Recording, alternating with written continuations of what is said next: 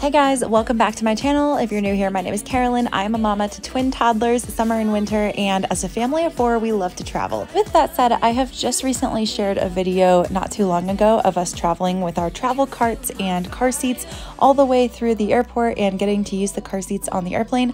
But this video is a little bit different because it did not go according to plan.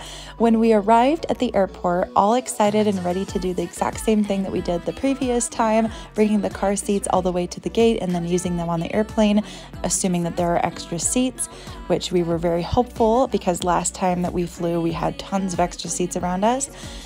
That didn't happen because the person at the gate was in a bad mood and told us that we couldn't have our car seats, regardless of the fact that there were about 10 open seats all around us on our long haul flight and also on the short flight for that matter. We had multiple flights and all of them had extra space.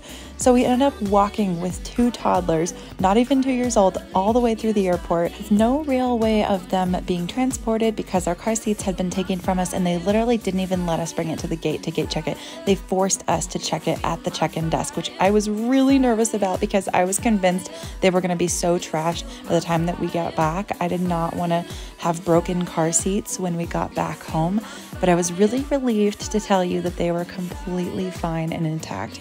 We did have extra bags for them in case we had to check them. I just would have preferred to gate check them rather than put them in at the check-in desk. With that said, here's what our flight looked like.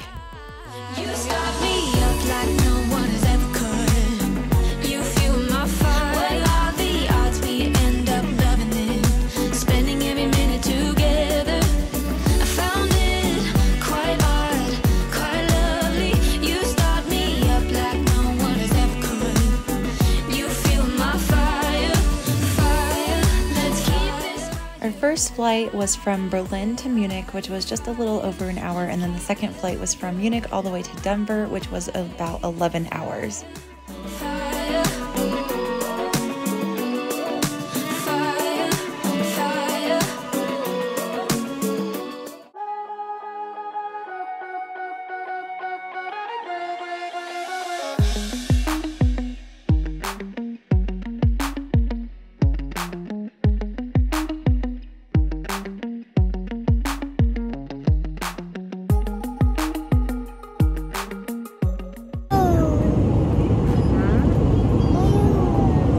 One tip regarding snacks on the airplane is I usually try to buy something that they haven't had before so that it's exciting and new and they want it.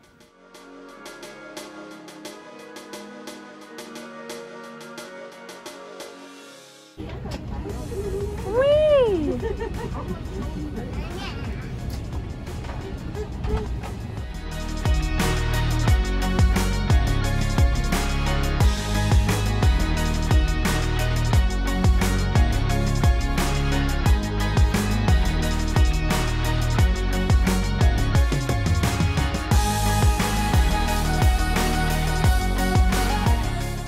During our layover, we decided to go talk to the customer service to see if there was any chance that we could get the car seats just for the long haul flight, because after all, it would make everyone's flight a little smoother, right? So after a long conversation, they gave us hope, but by the time that we got to the actual gate, the people at the gate were the ones who ultimately made the decision and said no. They told us the reason we couldn't have our car seats was because it was a fully booked flight, but we ended up having about 10 open seats all around us.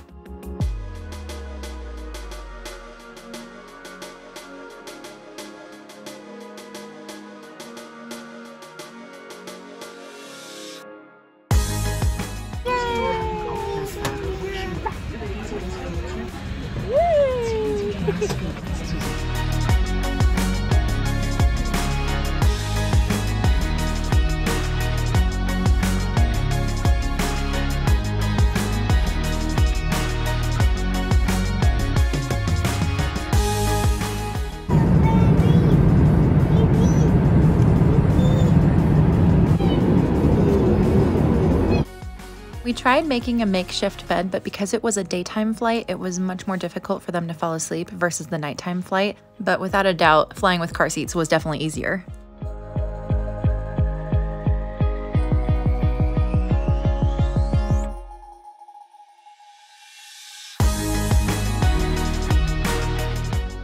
So overall, even though the flight was a little bit more hectic than normal and I wasn't able to get a ton of footage, the girls did pretty good, but they were awake for most of the entire flight, and therefore we didn't get to sleep, and we ended up just playing games with them and engaging with them and reading books and talking to people. And we even made friends with some other little kids on the flight that were in a similar situation. So you never know what's gonna happen, but we just went with the flow and stayed positive.